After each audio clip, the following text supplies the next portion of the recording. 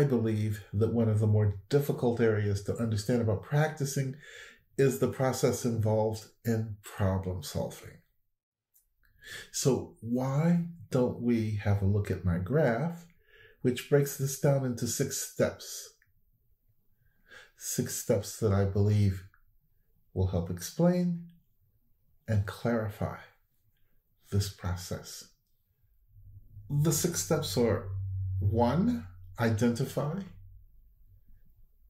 2, define; 3, explore; 4, develop; 5, transform;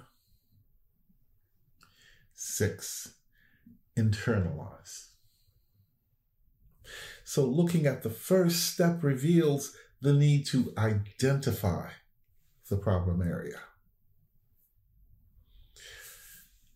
So most problems are rather easy to determine or identify, but we need to define them, or could I say, understand what the elements are in the determined problem area. So it's with the knowledge of these elements, knowing what they are, that we can proceed towards exploring what the root causes of the problems identified could be. And so with this exploration completed, we now need to develop strategies that will address, or should I say, lead us towards fixing the problem.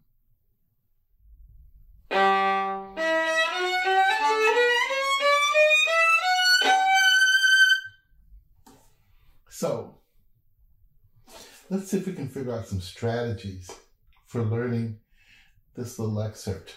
For example, why don't we just play the bottom note?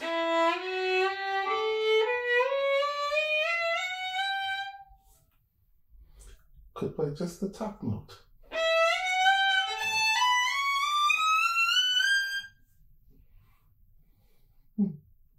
What if I played the bottom note and I fingered the top note? Or what if I played the top note, but I still fingered the bottom?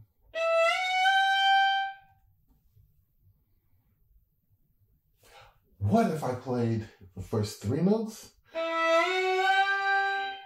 as octaves, the next 3 notes, the next 3?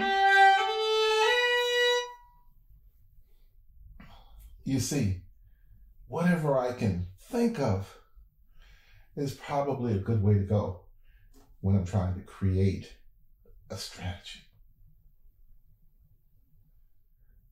Now, with these strategies in hand, we need to find ways to transform them, turn them into physical realities.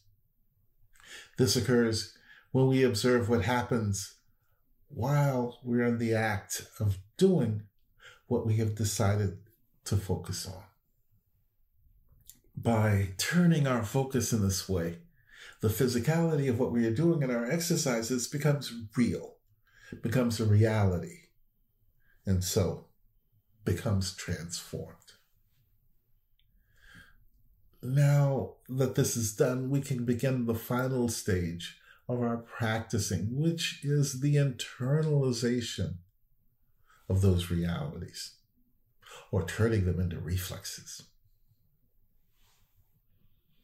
To do this, we need to use repetitive practicing skills.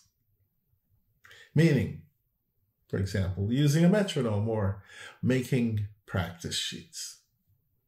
Anything that your creative mind can conjure up is valid. It's worth trying. This will allow us to stop thinking and simply do it. I mean, do we think when we tie our shoes? And so this is my explanation of my graph on problem solving. let's not forget the 6 steps: identify, define, explore, develop, transform, and internalize. It is my hope that this brings a clearer focus and understanding to this process.